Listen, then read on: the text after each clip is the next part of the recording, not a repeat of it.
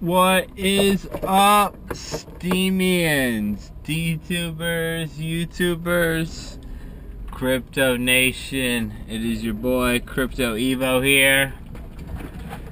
Just in the truck, heading to the gym, trying to be a little fit. Been slacking the last, pretty much the last like month. Been really kind of like taking it easy, but it's always good to have a few weeks of relaxation and let your muscles and everything revive.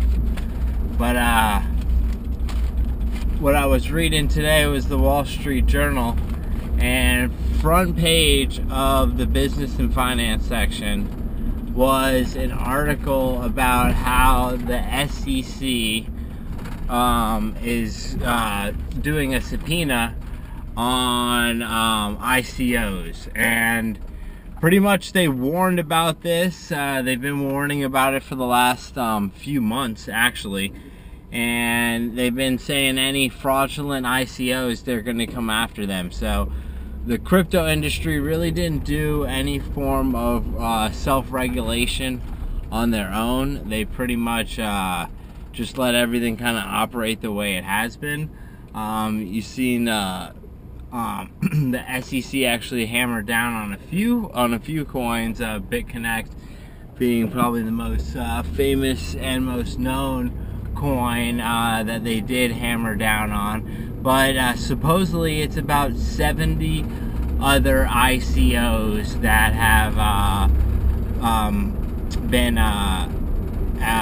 that the SEC is requesting some form of information about them or something like that. So as you know, I've been somebody that doesn't invest in ICOs. I believe a lot of them are fraud, a lot of them are scams, and I tell a lot of my friends and family there's really no point to invest in an ICO, because you could just wait. You could just wait for the coin to go public, wait for the coin to actually prove what it's promising to do. So there's no reason to be in on the ground floor of all of these projects and everything like that. You could wait a little bit, and that's what I tell all my friends and family, that there's no reason to kind of be somebody that has to invest in all these ICOs, because as you see, a lot of them are scams and a lot of them are fraud.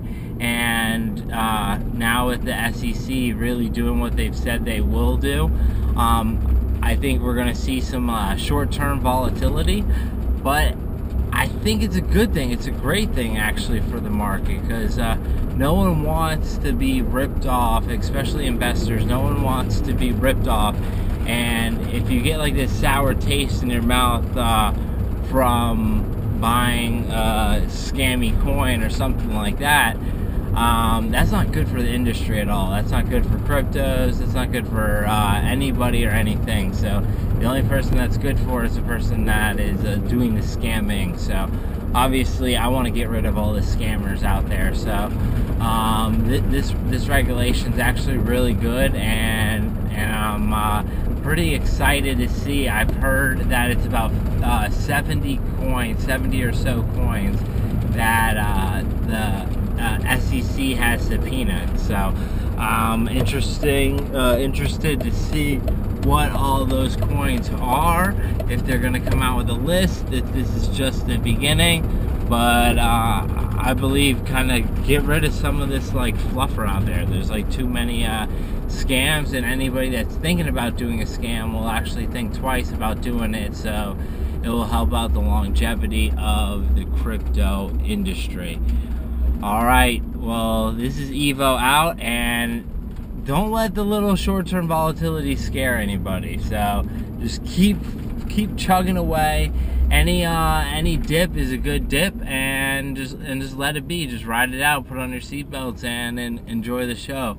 So this is Evo, about to hopefully hit the gym for a little bit. Out.